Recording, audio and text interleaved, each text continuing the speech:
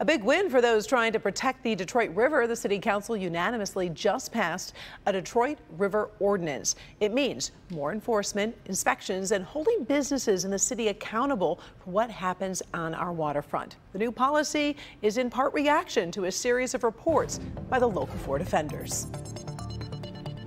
If you recall, the local 4 defenders did extensive reporting on that November 2019 dock collapse at an unlicensed site that sent potentially harmful contaminants into the water. Our investigative team also exposed the violations at other riverfront properties.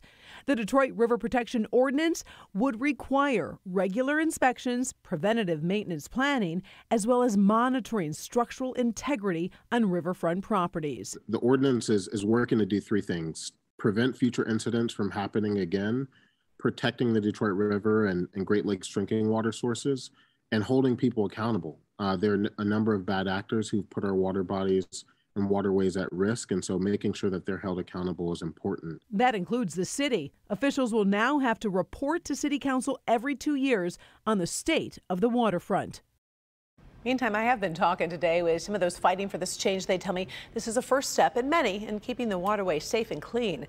Councilwoman Castaneda Lopez sponsored the bill and said Detroiters deserve the right to play on the waterfront and drink the water without fear for their health or safety.